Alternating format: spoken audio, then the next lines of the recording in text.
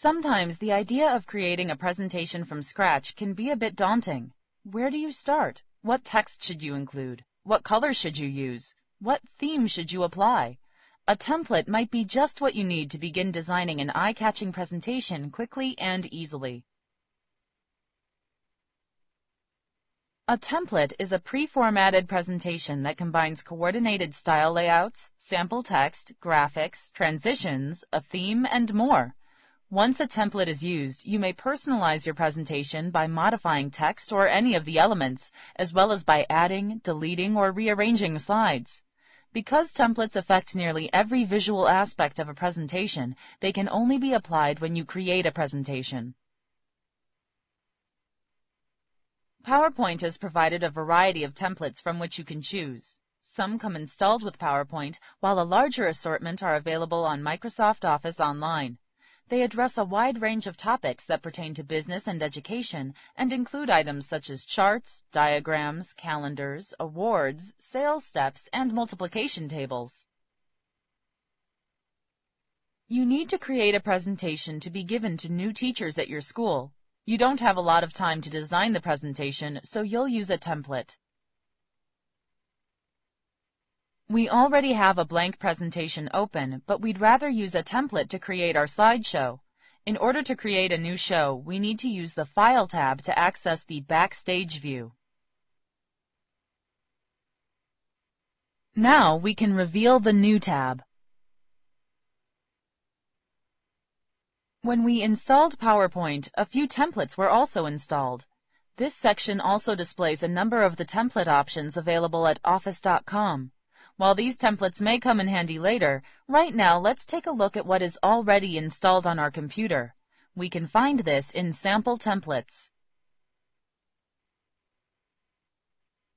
The presentation we are creating is for new teachers, so let's look at the options available and choose a template. The training template looks like it's exactly what we need. Let's select it. Based on the preview in the far right section, this template looks like it will be perfect for us. We'll use the Create button to apply this template to a new presentation. This looks great! Notice the new slides in the Slides tab. Each slide has coordinating colors, text, and graphic elements. Although it's difficult to see, they also have placeholders with standard text explaining how to use the elements of the template. The text in these placeholders is designed to be replaced. In fact, let's try inserting some of our own text now. We'll begin by selecting all of the text in the title placeholder.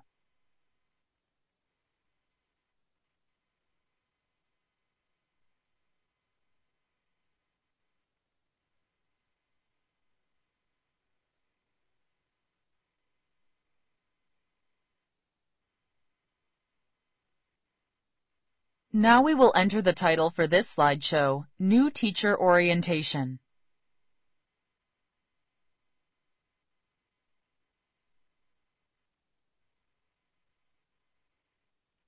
That was easy. When we are ready to work on the presentation, we can replace the subtitle text as well. For now, let's take a look at some of the other slides and see how they work. This slide serves as an overview slide for the presentation. If you look in the Slides tab, you'll see a gray bar that says Overview and Objectives. This bar is a section marker, indicating that the slides below are in the Overview and Objectives section.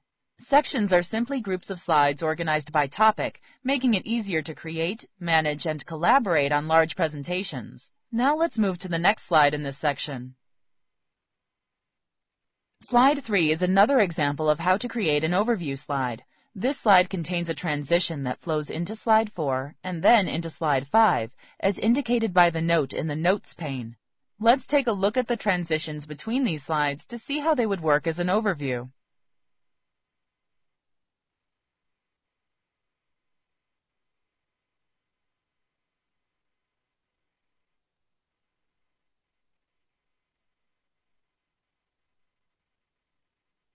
Notice that our presentation started from Slide 3, the slide we were on.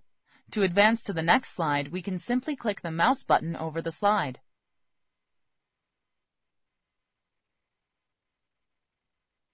That transition swiped the slide to the left. Did you see how the swirl at the top of slide 3 blended right into slide 4? Now let's watch how slide 4 moves into slide 5.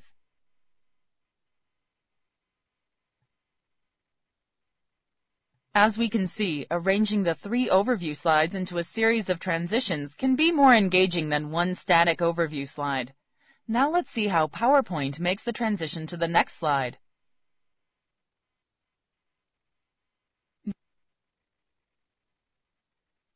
This slide contains a graphic called an animation that moves into place. There are many more examples of transitions and animations in this presentation, but we aren't going to look at all of them right now. Instead, let's use the Escape key to exit Slideshow View and return to Normal View.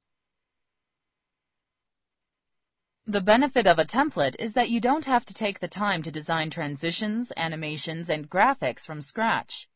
Templates also give you ideas for how to use graphics and other elements in your presentation. Let's take a brief look through some of the other slide types available in this template.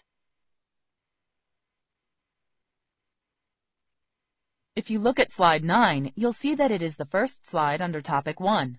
Slide 9 is a section header slide, which is simply a slide that introduces a new section. Now let's take a closer look at some of the graphic elements available.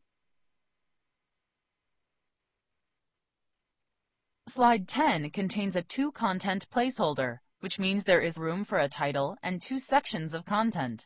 In this case, there is a chart and a picture.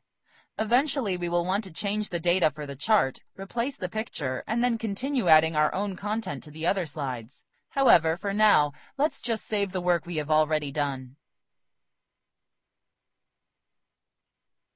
We are already in the folder we need, so let's go ahead and save this presentation with the file name PowerPoint has suggested.